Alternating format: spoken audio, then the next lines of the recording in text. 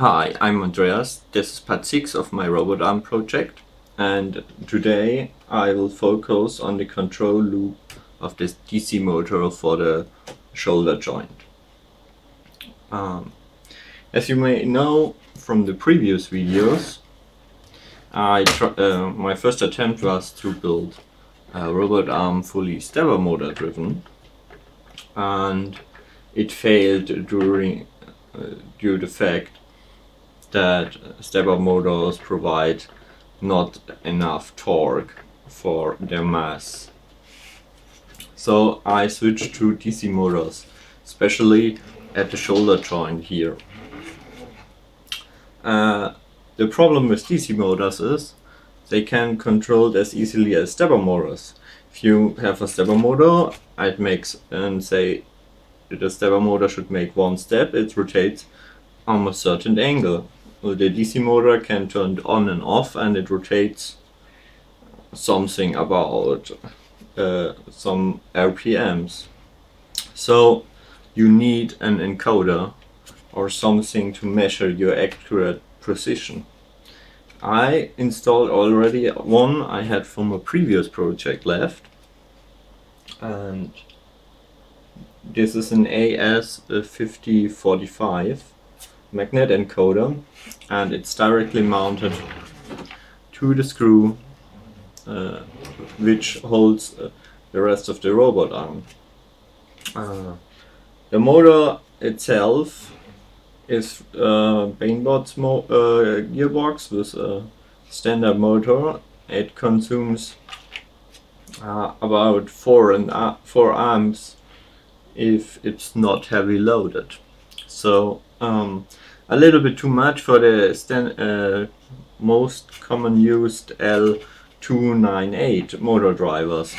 So I ordered some new, but they will take some time until they arrive. So I borrowed a little bigger motor controller board from a friend, and this one is designed to drive two 500-watt scooter motors, so it should be enough to drive my small DC motor here. It has about 40 watts. So let's wire it up and let it run. Okay, I managed to wire up everything together. It took a while. I also mounted the robot to a new plate. I'm using 2 pods here to set the angle, and the motors will run to this position.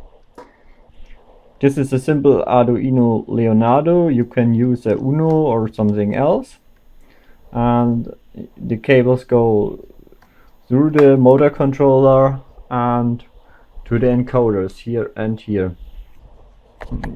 The encoders are currently a prototype I built for another project. They are not the final design. I made some new PCBs, and if they arrive, I will do an extra video about the encoders, how they work, and how you can use and adjust them. So let's take a look at some code. Where you can download them here. It's for EPROM, because I'm a lazy person and don't want to save every byte by my own. The AS5045 encoder library. This one works fine if you want to use a single encoder at some random pins. For my later approach, I will daisy chain the encoders, so can simply stick one to another and use the hardware SPI interface, so I have to rewrite them. PAD library for controlling, and the timer libraries, because I'm a lazy person. And actually here are the pin definitions. That is not something not special. This is the settings for the these are the settings for the PID controller. I used used some parameters by just playing a little bit around, and it works for now.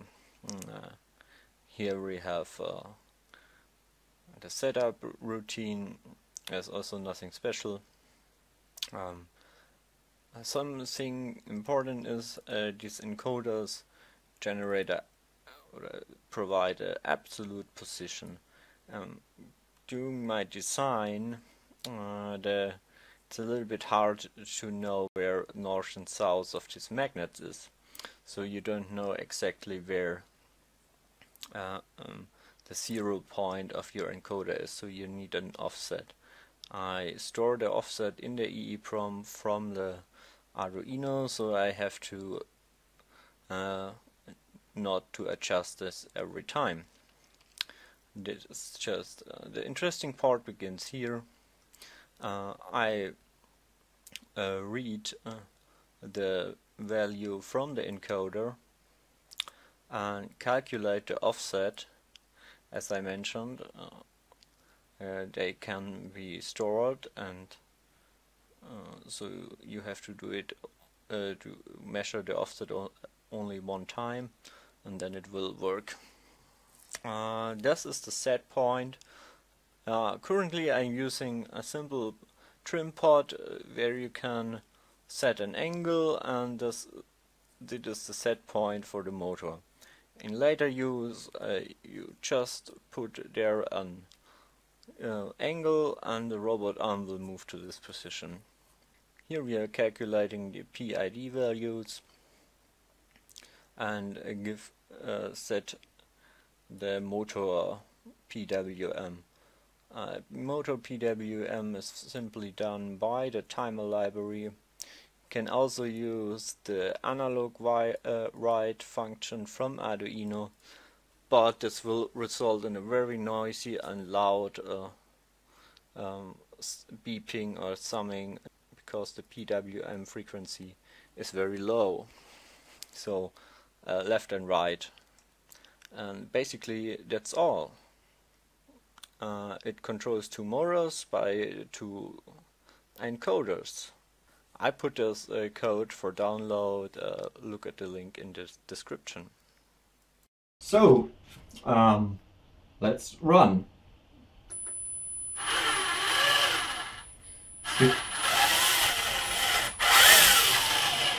As you noticed, if I rotate the pod, the arm will automatically follow. A little bit of problem.